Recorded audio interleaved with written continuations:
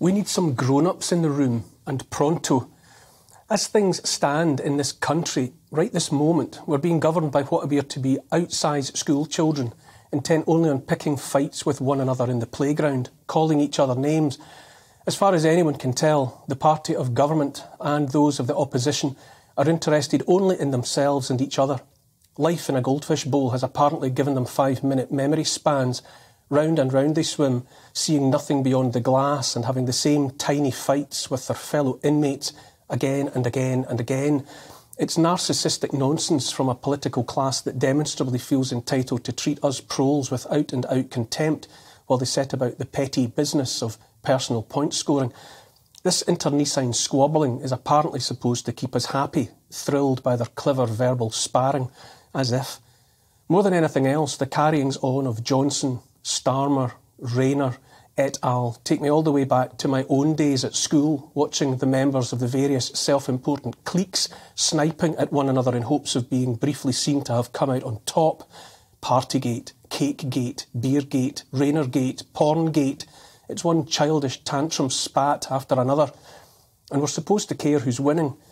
Events on the green benches of the Commons this week just past have been like an episode of 80s comprehensive school drama Grange Hill. Zamo got caught in class with a copy of Razzle magazine stuffed down his trousers. Trisha Yates was in bother again on account of her skirt not being deemed appropriate for school.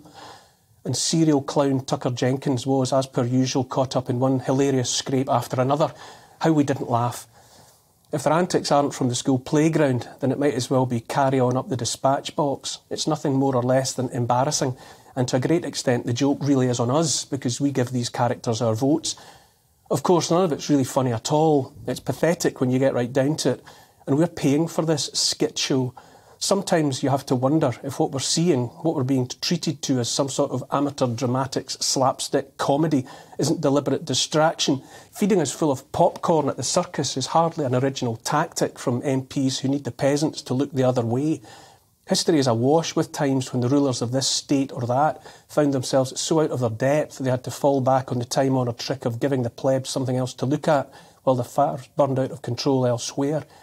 This country, this world in fact, is a damned mess now, teetering on the brink of chaos.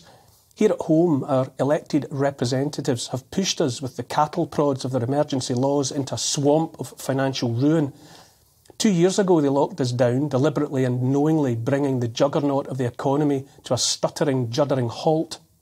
They sprayed trillions of pounds of fake money, money they didn't and never will have, in every direction, including straight into the pockets of chums and also right down the drain. Desperate voices cried out that lockdown was madness, guaranteed to cause every kind of harm, but those voices were silenced and our leaders carried right on, ignoring their own rules while force-marching the population along a trail of tears to where we are now. Trust me when I say I know I sound like a broken record on all this, ceaselessly banging away week after week about the same old stuff, but the fact remains no one is being held to account for any of it. Far from it. With every day that passes, it seems like more and more people are just too worn down to care anymore. Those decision-makers who ignored warnings and calls like the Great Barrington Declaration for other, better ways of handling the situation plainly think they're off the hook. A court ruled last week that the decision to send elderly patients from hospital to care homes was unlawful, and yet all former Health Secretary Matt Hancock seems intent on doing in the aftermath is pushing his self-serving memoirs to anyone who'll listen.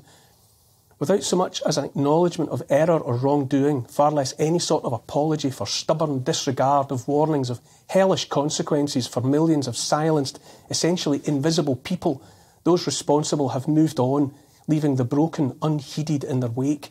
And we're letting them away with it for no better reason but that we're tired of it all and have been handed by the same people even more to worry about instead. No one is more tired of thinking about this stuff, hearing this stuff and talking about this stuff than I am. But if they think after 2 years that I'll just call it quits and meekly watch the rubble swept under the carpet, they can think again. For as long as I live, I will not forget, far less forgive, this disaster of our leaders' making. There's certainly a palpable desperation to see us all move on, though. Don't bother about that, they say, that's old news. Bother about this. Look at her legs. Check out the porn site on the screen of his mobile phone. Miss, he ate a cake, and him over there, he drank a bottle of beer. All of it shows they felt they had nothing to fear, and just went ahead and did as they saw fit while telling us something entirely different. You know they call England the mother of parliaments. This shaming debacle, this parcel of rogues hissing and spitting at each other like cats in a sack, this is the bunch we're supposed to trust to navigate the great ship of state through the storm ahead, and without a doubt there's a storm coming. They're calling it a cost of living crisis, of course, but it sounds more like financial ruin to me. Spiking, spiralling prices for anything and everything, rising inflation, rising interest rates, disrupted supply chains, dependence on other people's energy, shortages of this, that and the other. Let's not forget either the mental and physical health tsunami for young and old alike, the NHS that was the focus of all efforts, the church that was to be saved at any cost, can't meet the needs of untold members of the sick and the dying. Every day more questions are asked about the safety and efficacy of the vaccines, and with good reason, and yet still they push their concoctions, boosters, jabs for children and babies. Lockdowns compromised young immune systems, impacted early development, robbed many of their educations, and yet no one is brought to account for any of it.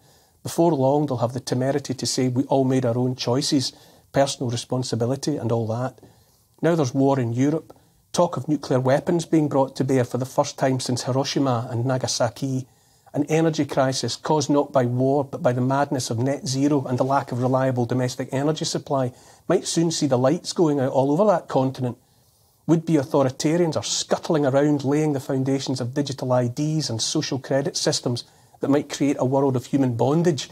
Allied with programmable digital currencies controlled by central banks, we might be en route for lives in which privacy, let alone personal freedom, are consigned to the dustbin of history. No matter where you look, there's trouble and strife and more on the way.